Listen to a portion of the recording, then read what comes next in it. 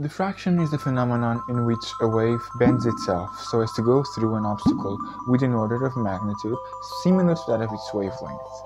However, light waves are made up of elementary particles, which we call photons, which are objects whose trajectory Newtonian physics would allow us to predict, just as simply as I predict this ball's motion. And yet, there's a catch. Centuries ago, Thomas Young carried out the original double-slit experiment, proving these predictions incorrect for photons through two slits. Do note that, at this point in time, photons hadn't been discovered yet, and this idea was later extrapolated and experimentally verified with particles of mass. The final positions of the particles, in contrast, while seemingly random at first, form an interference pattern in the detector, as you'd expect from a wave. To know a particle's trajectory, we'd have to know both its momentum and position.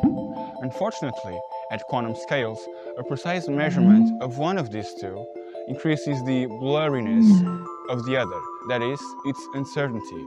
And so, despite our ignorance, physicists came up with a way for us to determine a particle's location and some other of its wave-behaving properties.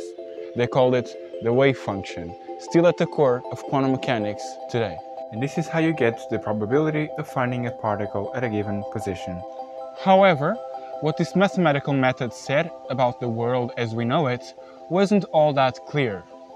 It raised paradigm-changing questions, such as, what is the true nature of things, but physical? Are we all just waves of probability? The Copenhagen interpretation, shared by two of the most relevant minds on what was then this new field of physics, Werner Heisenberg and Niels Bohr, stated that the nature of a particle's wave was purely probabilistic, and that the path a particle would take would only be decided once it was detected, or, as they described it, the wave function collapsed. Soon after emerged what was, in Richard Feynman's words, the jewel of physics.